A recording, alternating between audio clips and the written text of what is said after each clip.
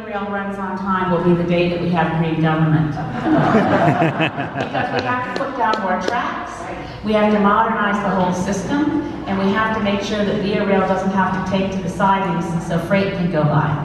Yes.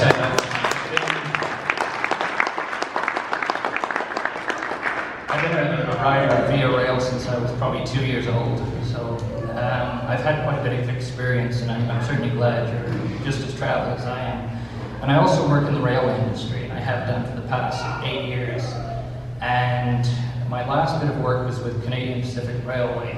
And frankly, what I saw there and what I've seen from their reaction to the accident that happened in January in the mountains in the field, where 3 employees lost their lives, I can see where that came from, the corporate attitude.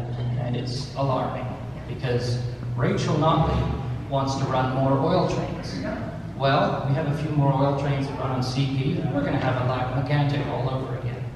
And the thing that sickens me is how the party that used to bring these things up, the NDP, are nowhere to be seen. They don't even ask these questions. In fact, I think the last question I remember about passenger trains or railways altogether was actually from Aaron Weir, the independent member, well, he's CCF, member of Parliament from Regina Louvain. And he was given a very trite answer by Mark Garneau, the Minister of Transport. And again, our railways are in a major crisis, whether it's Via Rail not being able to access the track, whether it's CN with being choked up by bottlenecks, or whether it's CP who has a CEO who is tutored under Hunter Harrison. For those of you who don't know who Hunter Harrison is, he was basically Donald Trump on steroids of the railway industry. And yes, he was a misogynist and a disgusting human being, and I will say that here. But again, no one will contradict you. Thank you. If someone did, I'd have very strong words. But I think we are heading towards another lack megantic unless there is immediate action taken, and that CP is taken to task for the disgusting display of disrespect for those 3 employees that were killed in the mountains. They have pushed back. In fact, the CEO himself, Keith Creel, has made it his personal mission to push back against new regulations on handbrakes for trains in the mountains. This is absolutely unacceptable. In other countries like Spain, France, Germany, ministers resign over those things. Yeah. Governments fall over those things. But in this country, it's like we have this colonial attitude of, oh, well, they were just a few railway workers. Is that really our attitude? And I hope it isn't. Well, George, thank you very much. There's a couple of points here, and I want to talk about train policy and transport policy. But first, let me just, and this may be reassuring, maybe not. Number one, I don't think there's any point whatsoever in fighting hard to export bitumen unprocessed because there's no value added for Canadians and it goes to other countries, so it makes no sense. But the reality of it is, if they put bitumen on trains, it's in a solid form and it can't blow up and it can't spill. But I don't want bitumen on trains because we have too much congestion on trains as it is, and with the loss of the wheat board and the lack of coordination over shipping grain and the irresponsible attitude of CP, we don't have enough rail cars when we need them to get grain to where it needs to go for export. Vancouver Island farmers told me, what was it, Christmas 2 or 3 years ago, we were 2 days away from having absolutely no grain for livestock on Vancouver Island because the trains weren't working to deliver the grain. They were shipping bitumen, and as well, the CP management and ownership cut back workers and cut back rail cars, and how are you unprepared for harvest? The wheat board used to know that this was a seasonal activity, and these guys don't seem to get it. So lac mégantic was because they were shipping back into shale, which is highly dangerous and should never be shipped at all. It shouldn't be produced at all. They're also mixing good, flammable goods on it. Exactly. In the case of the bitumen, the only thing that makes bitumen really dangerous for transport is to put it in a pipeline. Since it's solid, you have to mix it with diluent, and the diluent is highly toxic and volatile, and it makes it dangerous.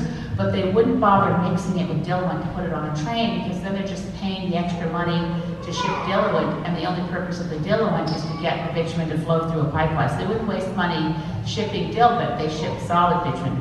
But back to your main point. If we ship it on CN, they are actually investing in shipping oil products. Yeah. CP just wants to stay in the 1950s.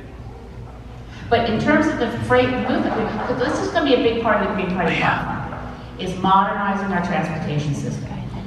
In the case of freight, it couldn't be more antiquated, and we're letting a for-profit company taking the investment of generations of Canadian in the rail lines and the industry that was the NCP and making it a for-profit operation. They've cut back so much on safety.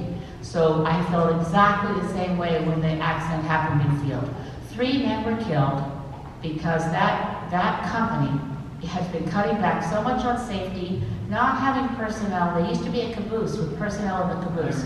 There isn't any personnel, there isn't a caboose. They're prepared to leave air brakes instead of hand brakes. And when Mark Garneau, Minister of Transportation, said, okay, now that 3 men have died, we are going, you think they would have tightened up the rules after the air brakes didn't hold the train above Montpellier and killing and wiping out that community. So now they say, okay, you're going to have to apply hand brakes as well as air brakes, and the response, just as you say from the company, is that's too much, we won't do it, we're pushing back. Meanwhile, Via Rail has an antiquated set of equipment on antiquated tracks and runs every 3 days, and not on all the routes it used to run. What we need to do is modernize Via Rail. And by the way, another big thing I hear across the country, and this is one of the things I'll be eternally grateful about doing this Community Matters Tour, is that every part of Canada has lost bus service, and every part of Canada thinks it's a local issue for their province only. It's everywhere. The Maritimes have lost bus service. BC has lost bus service. Saskatchewan has lost bus service. So it's a national emergency when you can no longer say, we have efficient passenger rail that moves people around. Then we don't have buses either. So we need to have a modernized transport system where there are buses where we can't get trains, and we need light rail to be as spokes off of, so for instance, the train that lands in Moncton that we took should have had light rail that took people to Fredericton and St. John and then across the bridge into Charlottetown, so that every part of Canada that has population centers is adequately, properly serviced by public transportation. I mentioned earlier we're an aging population. A lot of people need to get to doctor's appointments. There are so many places in Canada where you have to get in your car and drive in winter weather to get to a doctor's appointment because there's no public transit available as an alternative. And it's not safe, and we can afford better. So we're going to say a lot about transportation, both freight and people, in our platform. But it's been astonishing to discover how what I see is clearly a national crisis of loss of bus service is not treated as if it's a national problem, but it's everywhere. So thank you, George. Yes, and just the last part, CP has gone after me to prevent me from getting EI. That's when I stopped that. From getting EI. EI, oh. Well, they're definitely paying attention to your work. You should be quietly proud. Although you should be angry. Yes, thank you. Hello. I just want to say thank you for coming to Regina. It's an honor and a privilege to talk to you. Oh, my name is Devin, by the way. Hi, Devin. Thank you. I'll try not to stumble over my words too much. Talk about community building, civic engagement, and creating a sustainable future in the media and even in everyday life. It seems to often devolve into a sort of business as usual debate about politics and drawing of partisan boundaries. In contemporary governance, the basic needs of people are often forgotten when it's all that seems to matter is winning votes and demonizing opposition. And I sort of believe that to be analogous to a community that's trying to push forward and make progress. So I feel like these partisan lines can be huge barriers in the pursuit of sustaining a meaningful and a dynamic community, especially in Saskatchewan when there's big and at times deeply personal divides along social and economic issues. So my question is, in your experience in Parliament and in your other work, what are the best ways to work productively with those with whom you strongly disagree with? That's a great question, Devin. And forgive me for doing this, but I forgot to mention something to George. I have a private member's bill for because Via Rail currently operates without statute. Amtrak operates under a law that gives it a mandate for legislative mandate to deliver effective, efficient passenger service to the US. So I've got a bill before Parliament to make sure that Via Rail operates with a legislative mandate that would involve more funding, et cetera. But I forgot to mention that, so now I'll go to Devin. How do I work with people with whom I don't agree very much? Productive. Oh yeah. The first step, and this is, well, at the higher level of abstraction, before I get down to personal, is if you start out sure that you can find something in common. So, and that is often what's called interest-based negotiation. What do we have in common? Where can we start on what we agree, and then work outwards where we're not going to?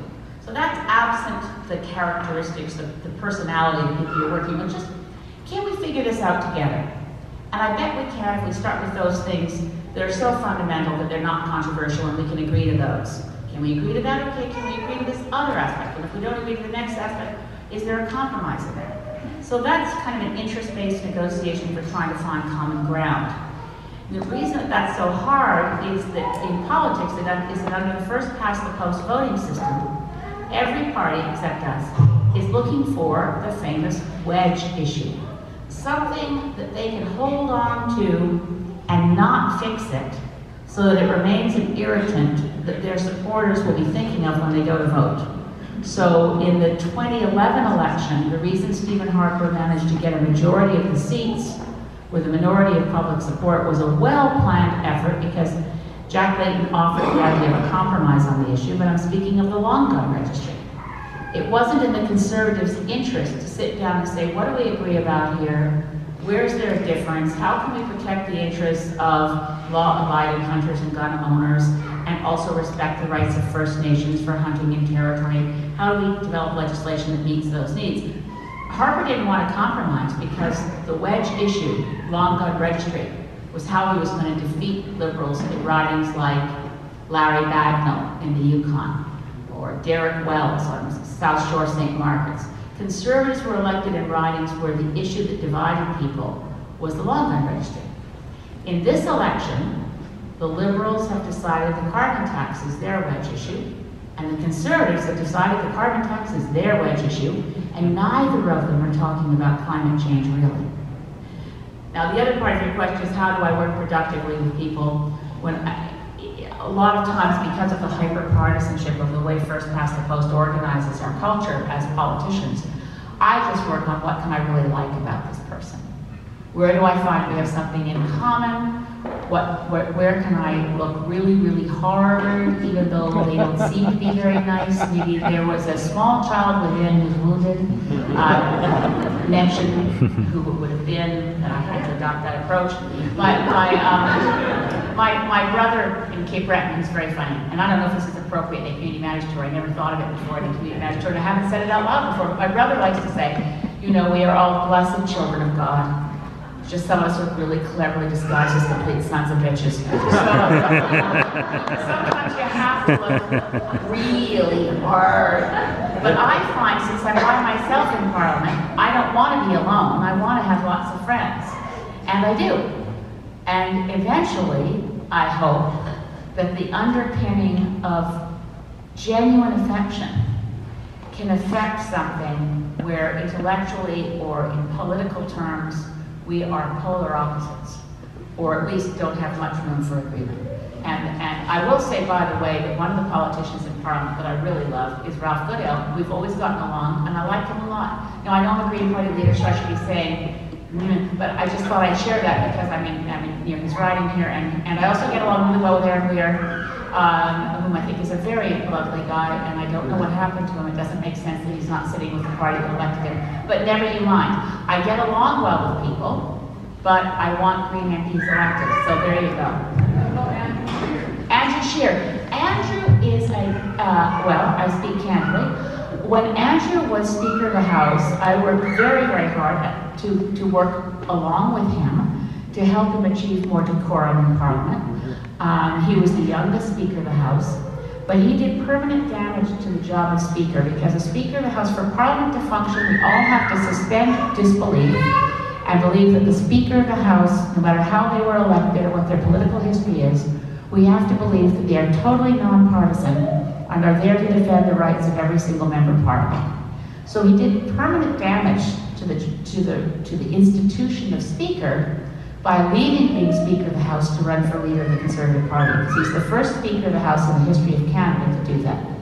And it does damage, because now when everybody looks at the Speaker, they're thinking, is he young enough that he might want to run for leadership of another party? Is he really giving us a fair decision? I mean, we always have that suspicion, but you want to believe that the Speaker of the House is representing the institution of Parliament appropriately.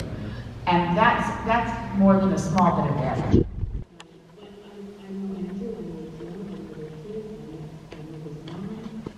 His mom and dad over the years, so I try to get a full picture of a person, and I wouldn't mind having a backyard barbecue with him sometime, but I don't want him to ever be Prime Minister.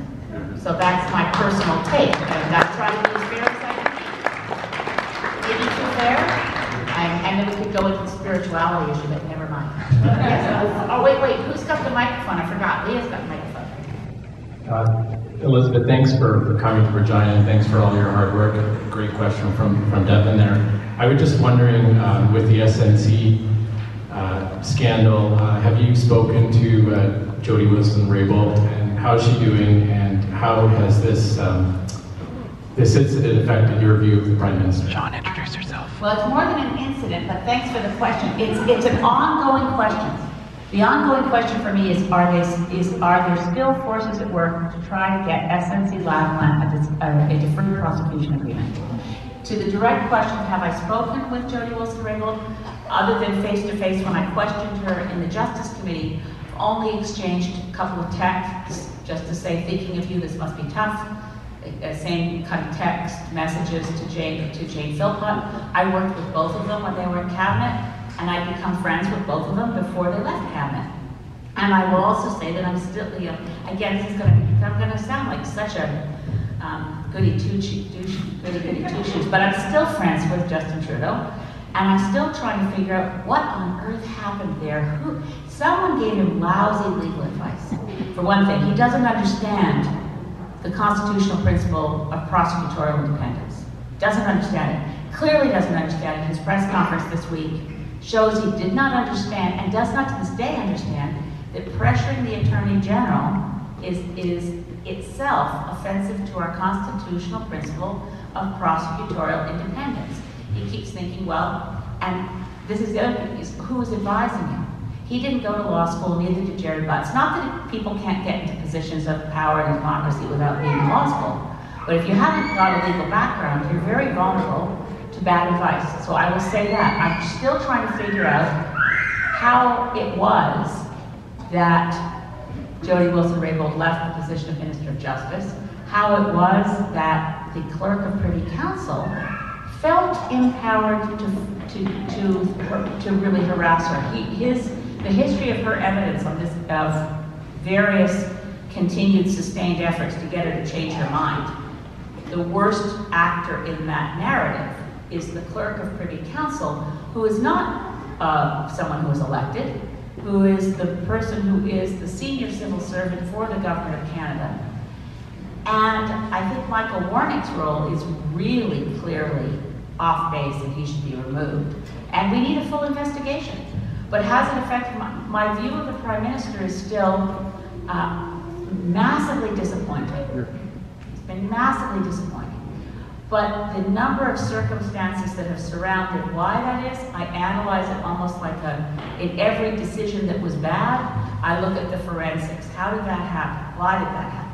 Under Stephen Harper, no one needed forensics. Anything that went wrong, we knew. Every decision was made by Stephen Harper. It was top down. He had total control.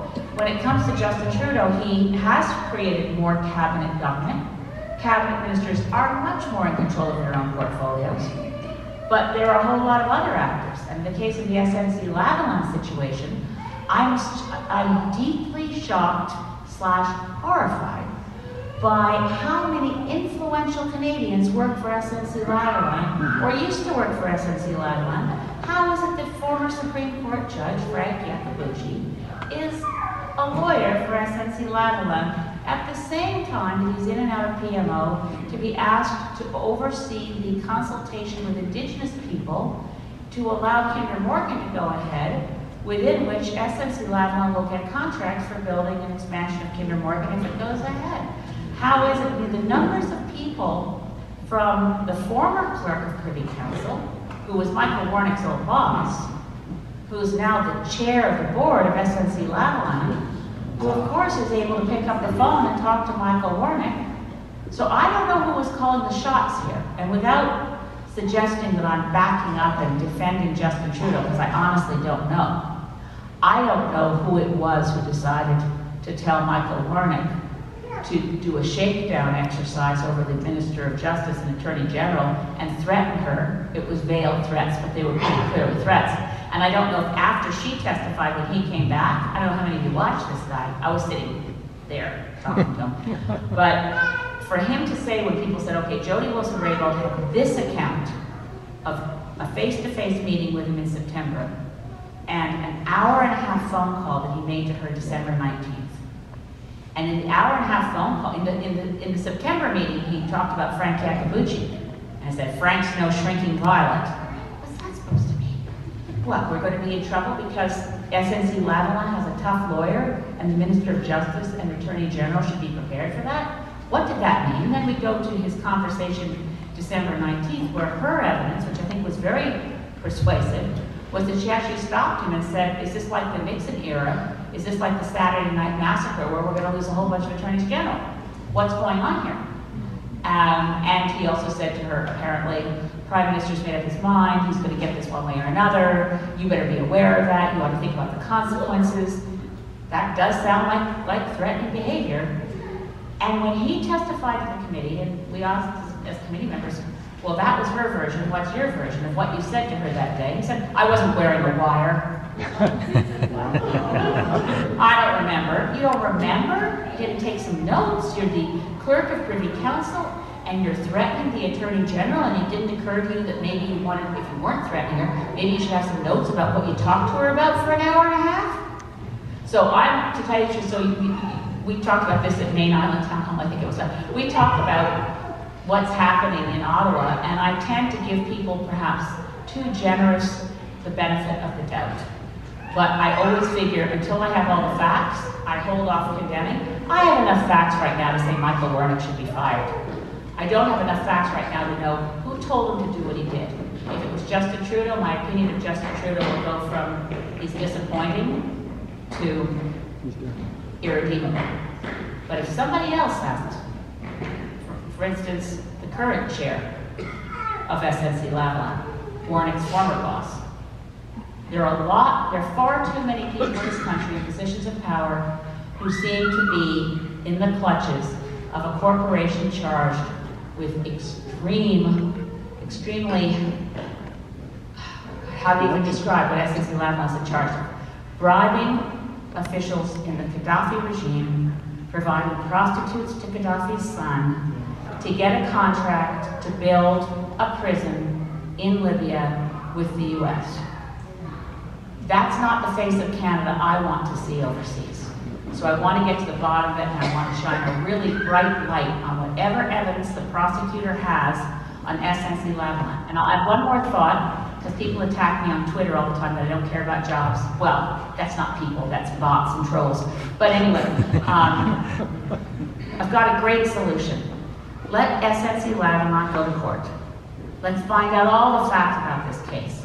Even people who were previous chairs of board who might want to protect their reputations. You can look it up and see all the people who've been chairs of boards at SNC-Lavalin. If they're found guilty, we can step forward, they can use the DPA then and say, we've got a solution to keep all the workers working, things will hum along. SNC Lavalin is sentenced to 5 to 10 years of community service. We will give them tons of contracts to do all the work. All the workers will do the work, all the materials will be purchased, but they don't get a profit and they don't get any dividends to shareholders. But they'll be very busy because all the workers and the engineers will be tasked with providing clean drinking water in every First Nations community. And while they're at it, maybe they can help design some of the light rail we need, or some of the east-west electricity grid can work better.